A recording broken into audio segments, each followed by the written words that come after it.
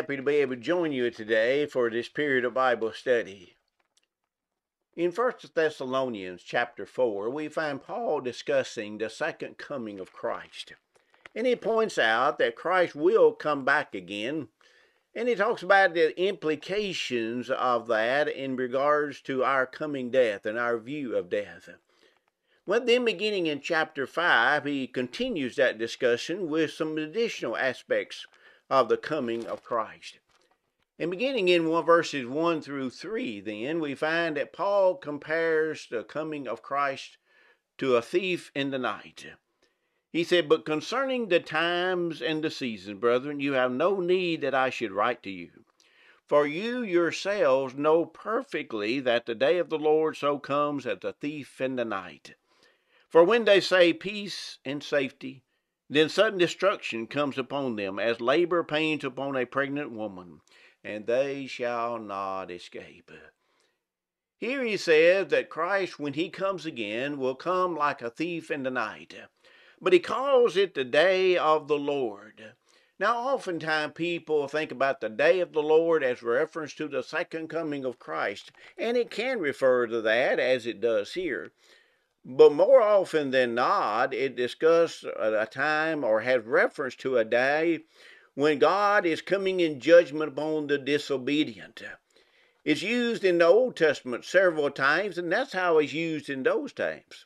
It's not a reference to the second coming of Christ, but simply God coming in judgment upon the disobedient. And some of the most terrible pictures in the Old Testament concern the day of the Lord. Well, here Paul said the day of the Lord, of course, is a reference to the second coming of Christ. And he said that day would come as a thief in the night. Well, how does a thief come? Well, we know that a thief comes very suddenly. That is, he comes quickly and he leaves very quickly. He does not stay very long. Then, of course, he comes when we least expect him. A thief obviously sends no warning that he is coming. And then when a thief does come, it's too late to prepare then. It's too late to prepare when he is coming. Now, if the day of the Lord, the second coming of Christ, is going to be like a thief in the night, then that tells us these same three things would be true in that regard to that day. There will be no warning. You know, Christ himself said that of that day and hour no one knows. Matthew 25, verse 13, Jesus says, "Watch therefore, for you know neither the day nor the hour in which the Son of Man is coming." Now, throughout the history, there have been multiple attempts to describe or to determine exactly when that day is going to be. And of course, every single one of them has been mistaken.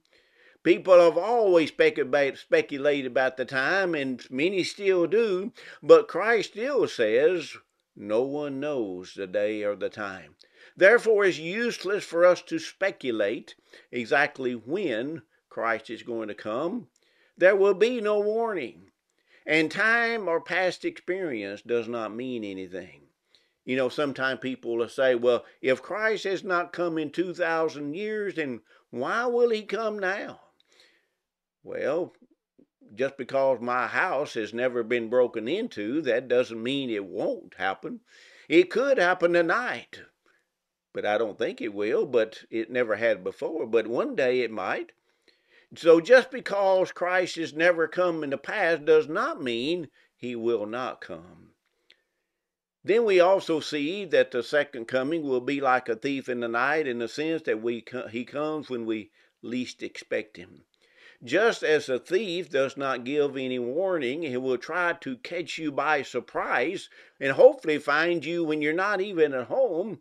Well, Christ says he will come when we're not expecting him. There will be no warning. People will be going about living their lives just like they always have. And then suddenly, Christ will appear again. And when that day does come, it will be too late to prepare, and there will be no escape. Just as it's too late to prepare for a birth of a baby once the labor pains begin, So when Christ comes again, it will be too late then to prepare for the second coming of Christ. Our world as we know it will cease to exist, and eternity will begin. But even though we do not know when Christ is coming back again, there's no reason for the Christian to be caught unprepared and unawares. Because Paul said, beginning in verse 4, that we are sons of light. He said in verse 4, "But you, brethren, are not in darkness, as that this day should overtake you as a thief. You are all sons of light and sons of that day. We are not of the night, nor of the darkness.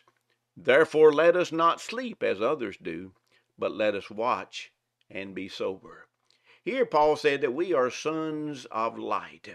Now darkness is symbolic of a life that's lived in disobedience to God's will. And thus light then would be the opposite of that, of course. Light identifies those who try to live according to the direction of Jesus and his word. The psalmist wrote in Psalm 119 and 105, said, "Your word is a lamp to my feet and a light to my feet path." Then Jesus spoke to them again in John 8 and verse 12, and he said, "I am the light of the world. He who follows me shall not walk in darkness, but have the light of life." You see, Christ will come as a thief in the night, but for the Christians, there's no reason for him to come as a thief in the night, because we will be prepared. Oh, we still do not know the time, but it really doesn't matter, because we are prepared. It's too late to prepare for an examination once the examination paper is in front of you. It's too late to fix a leaky roof when it begins to rain. And it's too late to prepare for the coming of Christ when Christ appears. But the Christian is going to always be prepared. And since the Christian is prepared, then it will not be a terrible day of destruction, but the day of the second coming of Christ will be one of great glory. You see, daylight disciples are alert. In verses 6 and 7, verse 6 we've already read, but notice in verse 6 and 7 again, he said, "Therefore let us not sleep as others do, but let us watch and be sober. For those who sleep, sleep at night, and those who get drunk are drunk at night." No, there's no reason for us to live as if it is darkness, and no reason to live as it is night, because it is day. It is day in the sense that we are going to be prepared for the second coming of Christ. Daylight disciples are watchful. We do not sleep, but we are watchful and are alert. What should we be alert for? Well, we be alert to the fact of the Lord's coming. Yes, Peter warns us that scoffers will deny the fact. He says that some people will say, "But it's been too long," and that's we've already noticed that. Some people today are saying he will never come back again. It's been too long. But just because he's never come in the past doesn't mean he's not coming. You see, the fact of Christ's coming is to be taken seriously. Jesus said to watch and to be ready. In Matthew 24, verse 44, he said, "Therefore you also be ready, for the Son of Man is coming at an hour you do not expect." So we must be alert to the fact that Christ is coming back again at some point, but then also be alert to the power of evil. Paul said in 1 Thessalonians 5 in verse 22 to abstain from every form of evil. That means we must be self-controlled. We do not live like those in darkness. We do not live like those who do not trust in God and believe in his commandments. But we base our life on the commandments of God. Therefore, we avoid the very appearance of evil. And we avoid association with those who live in evil.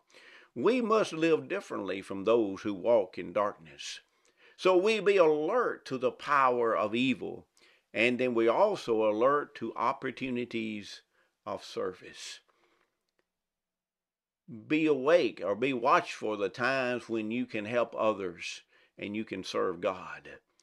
This is what Paul points out to us in Ephesians chapter 5, beginning in verse 14. Therefore he says, awake you who sleep, arise from the dead, and Christ will give you light. See then that you walk circumspectly, not as fools, but as wise, redeeming the time, because the days are evil. Here Paul said, live like wise men, in the sense that we redeem the time. Now, to redeem the time is to seize the opportunity, is to use what opportunities we have in the right way. In other words, we all have the same amount of time, but obviously we use that time in completely different ways. Sometimes we waste the time, we do nothing that's profitable. Other times we use time very profitably. Here Paul said that at the time that we all have, we need to make sure that we redeem the time. That is, use it wisely. The sleeper is forgetful of his duty. The one who is asleep does not remember and think about what he should be doing, but he only lives for the moment. He lives according to his own desires. But the one who is not sleeping, the watchful Christian, is alert. He's alert to what he should be doing. He's alert to using his time wisely. And so we need to be alert to the opportunities of service, because you may never have the opportunity to serve someone else but one time. Therefore, be alert to those opportunities. You see, we need to focus on the promised return of Christ.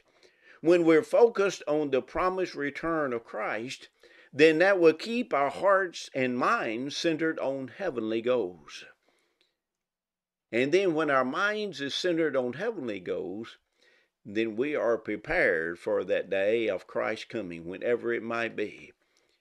We do not know when it be. It might be tonight, it might be tomorrow, or it might be 100 years from now. But one day Christ will come back again.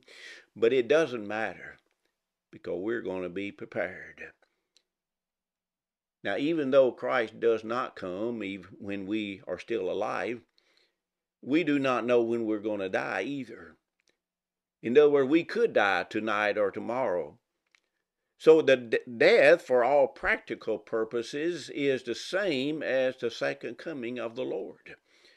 So we need to be prepared for that day. So it doesn't matter whether we die or Christ comes back again. Whenever that day comes, and it will come, we can rest assured of that. But whenever that day does come, then we will be prepared, and we will not be caught unawares. You see, therefore, it's really nothing to be worried about. While we know it's coming, we live as if it's going to come maybe even tonight or tomorrow. Therefore, whenever it comes, we are prepared. So it doesn't matter. That's how we need to be living our lives. I hope this will encourage you to keep your minds focused on the right thing, to redeem the time, that is, use your time wisely, and be prepared for the day of death or the day of the second coming Christ, whenever it might be. Thank you for your opportunity to speak to you today. It is God's will that you must be saved. First, listen to the Bible truth, and you must believe the truth. Then you must repent from your sinful life. Then you must confess by words that the Lord Jesus Christ as the Son of God. You must be baptized for the remission of your sins. Every day our Lord added those who were being saved into His church. Be blessed by studying the Word of God.